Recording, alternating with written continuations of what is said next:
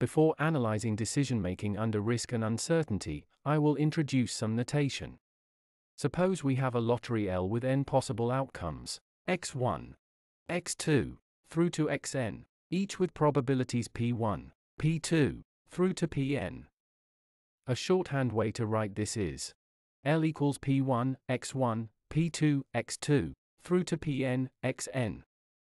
For example, suppose you are offered a gamble with a 50% probability of winning $200, and a 50% probability of losing $100.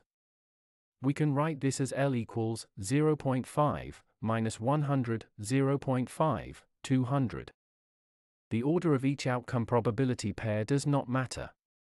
I could also write L equals 0.5, 200, 0.5, minus 100.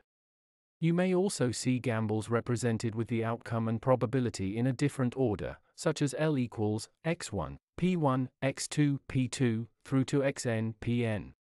Or L equals x1, x2, through to xn, p1, p2, through to pn. It is typically not difficult to determine which is which.